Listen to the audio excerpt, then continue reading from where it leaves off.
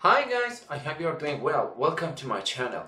In this clip I want to talk about how we can import GLB 3D models from sketchfab or overall Blender to the Unity. Okay, first take a look at this package over here which called GLTF utility.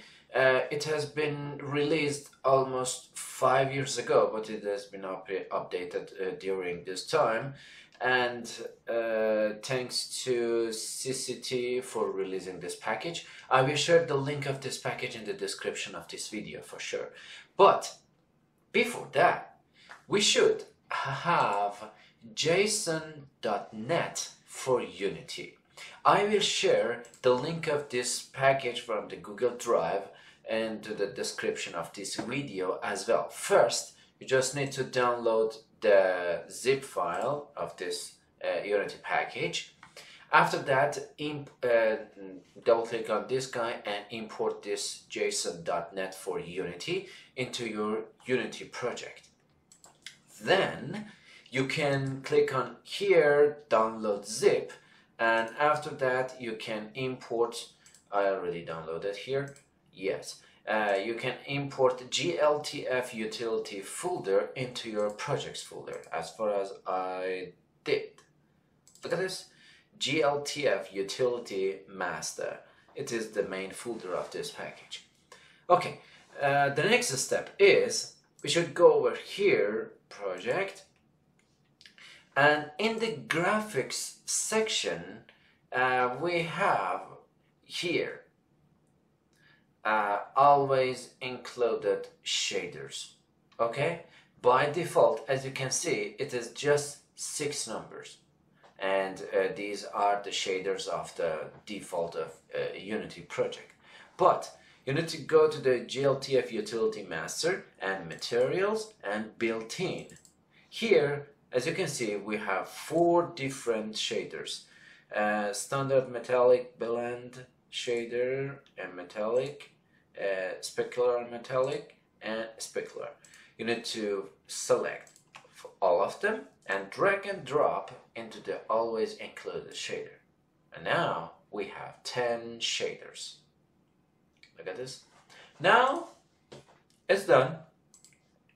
You just need to go to the somewhere you can download the GLB file. For example, a sketchfab website. It is a very common website for download or purchase 3D models. Look at this. Some of them are free and they don't have any restriction or license. It is free to use. And you just need to click on here, download 3D models. And look at this, you can download the 3D model with the different formats. And here, the good point of GLB is you can download the 3D model with the texture, embedded texture, and also material. Look at the glass of the canopy, the material of glass. Okay, now I have F16 Falcon GLB. I just need to drag and drop this file into my project. And now look at this, it's here. But oh sorry, I don't have direction light load, so let's go to another scene. And now look at this, the material of the canopy. It is much more better than the sketchfab itself. Look at this.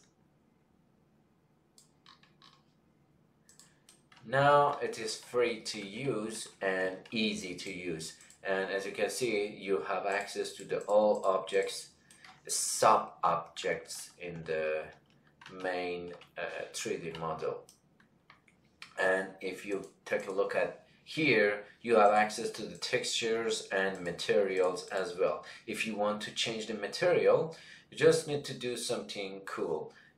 Just click on this guy, or even let's go, I want to do something new here. I create a 3D mod, a folder, sorry, new F16, okay, and put it over here.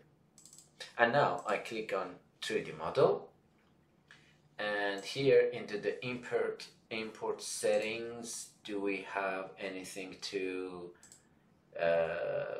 export the materials?